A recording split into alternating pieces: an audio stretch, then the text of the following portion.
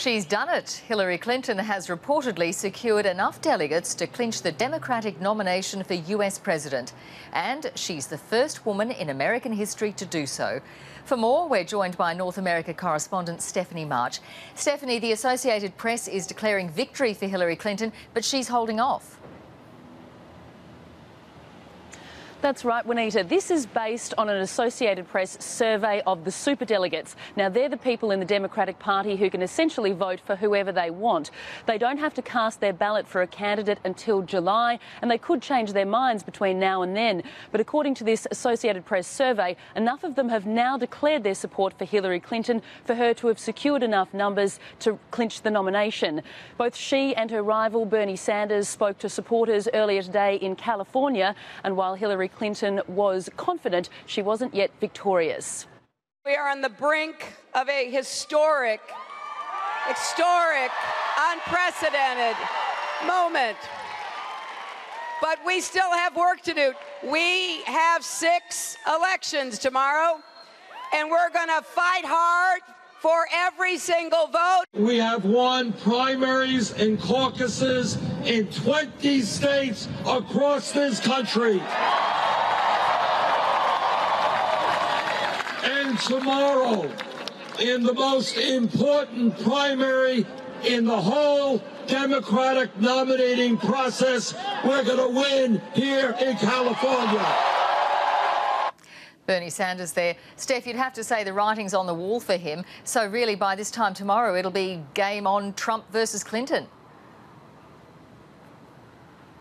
That's right. A good result for Hillary Clinton tomorrow, and her ability to declare victory will allow her and her team to focus on their next target, which is Donald Trump.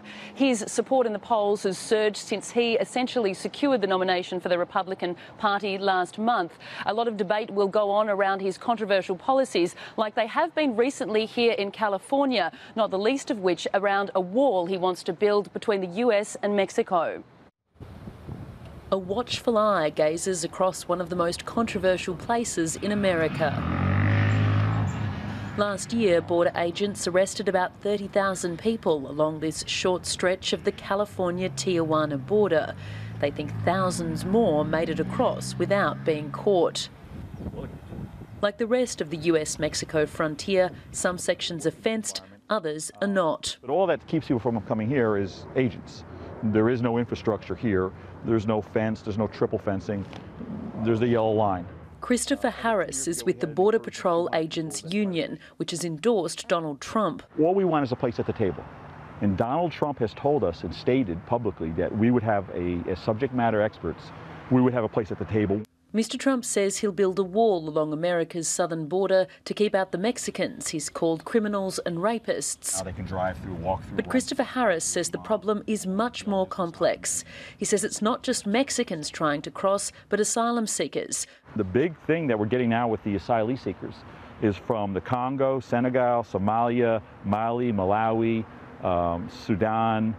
The southwest corner used to be one of the busiest illegal crossing points along the US-Mexico border. Now there's a double fence here, and only very limited access is granted to people who want to see their loved ones on the other side.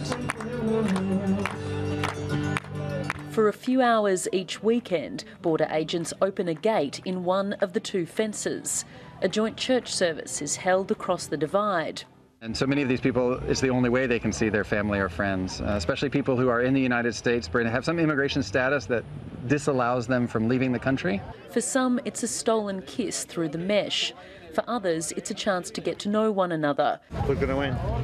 Mexico. Mexico's going to win? Yeah. David has only met his grandfather Ignacio twice, both times through this fence. Despite the challenges, some here think the human spirit is stronger than any barrier a politician could build. We're going to find a way to find a better life either way, whether it's with a huge wall or not. We're just looking for a better life. A complex problem that a simple wall is unlikely to fix. Stephanie March, ABC News, San Diego.